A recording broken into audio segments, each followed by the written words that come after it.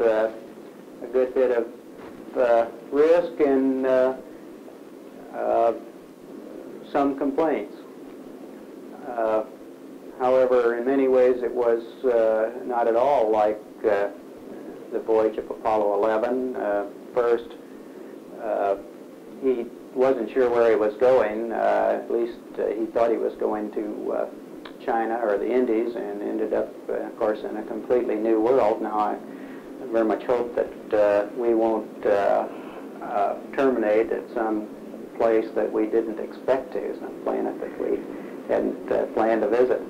I think we know a good bit about the place that we are going, and it's also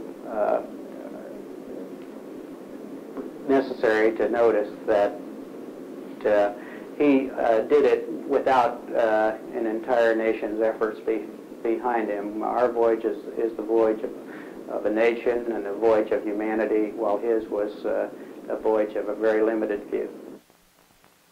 This is astronaut Michael Collins, command module pilot for the Apollo 11 mission. What do you think will result from the Apollo 11 flight?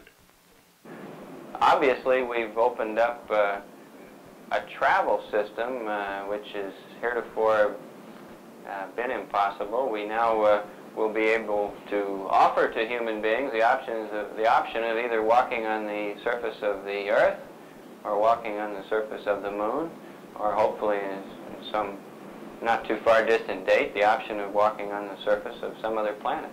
And I think that the possibilities therein are almost limitless. However, as I say, before such an event, I'm poorly equipped to say in great detail what they may be. Historically, we've been unable to predict the benefits of various inventions or various discoveries. How do you view your role as command module pilot?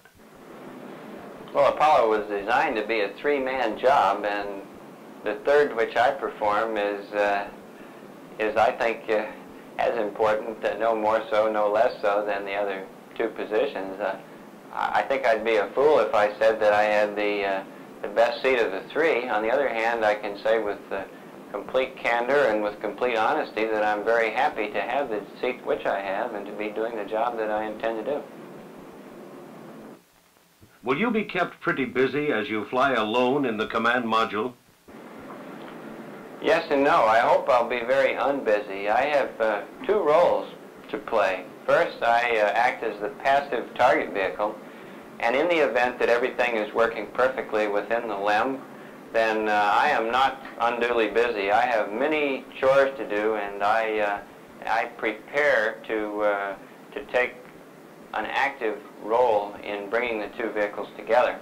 However, as I say, provided the LEM works and its radar is working properly and it's capable of making each and every maneuver leading up to the rendezvous and docking, then my job is essentially a quiescent one. On the other hand, should difficulties arise within the LEM, then my job is to rescue the LEM, and I then find myself becoming the active partner in charge of a very complex vehicle with a very complex job, and this is when I truly become busy, and I'm literally racing from one side of the cockpit to the other, getting solutions to various problems from my digital computer, making sure that my rendezvous radar transponder and VHF ranging systems are working properly, and doing a host of other small details, all of which are necessary for the successful completion of the rendezvous. This is astronaut Edwin Aldrin, lunar module pilot for the Apollo 11 moon landing mission. What's the first thing you and Neil Armstrong will do after landing? One of the first things that we will be engaged in is making immediate decisions as to how long we'll be staying on the surface. There are several favored abort points that we will be checking various systems to get a stay or no stay beyond these points. The first one occurs some 4 or 5 minutes after touchdown, the next one about 10 minutes, and the final stay occurs 1 revolution afterward. What we will be doing during that first revolution is very intensely preparing the vehicle for a simulated countdown to launch, which we will carry up to the last 5 or 10 minutes before the ascent, one revolution later as the command module comes over. Following this period, we'll go through a power down of the systems in the lunar module, preparing it for an extended stay on the surface. We will have an eat period followed by about a 4-hour rest period. When we awake, hopefully from much needed sleep of 4 hours, we'll have another eat period and go through about a 2-hour plus EVA preparation period. About exploring the moon's surface, astronaut Aldrin had this to say. Following the EVA preparation period, we will go through the planned 2-man excursion on the surface, with Neil exiting the spacecraft first. As he goes down the ladder, I'll be taking pictures of him with a 16mm camera through the window. Television camera will also be recording his activities.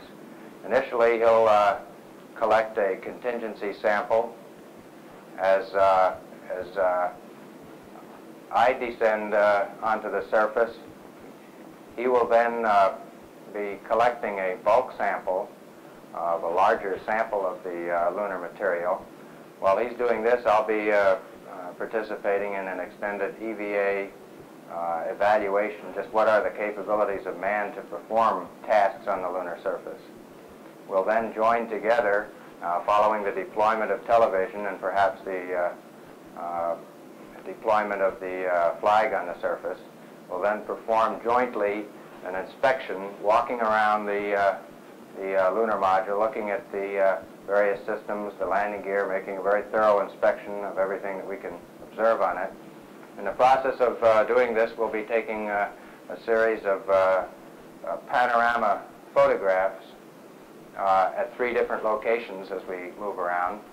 When we get to the about 3/4 of the way around the LEM, we'll begin to deploy several experiments. One is a laser retro reflector, and we'll offload these 2 from the scientific equipment bay. The other experiment is a passive seismometer.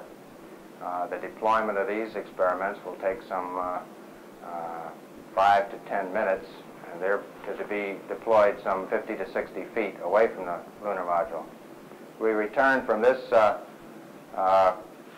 excursion around the lunar module. We'll then pick up the equipment for a documented sample in detail in a predetermined location some 40, 50, 60 feet away from the lunar module.